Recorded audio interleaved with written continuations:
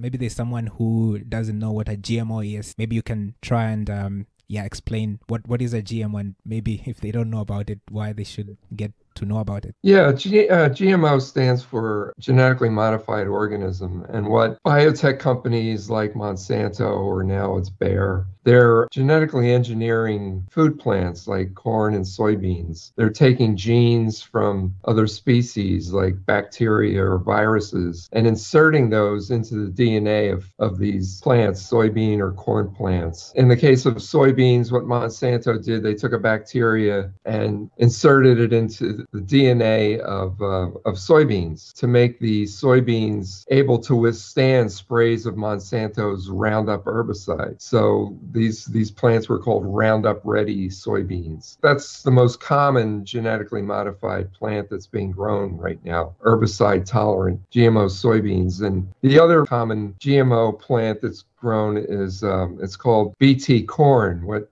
scientists did, they took genes from a bacterium and inserted them into the DNA of corn plants to make the corn plants withstand pests. So basically, they made the entire corn plant a pesticide. If a pest like a corn rootworm or something bites, chews on any part of the plant, it'll kill them. So you can imagine there could be some concerns about the corn from these BT corn plants that could raise concerns for human health.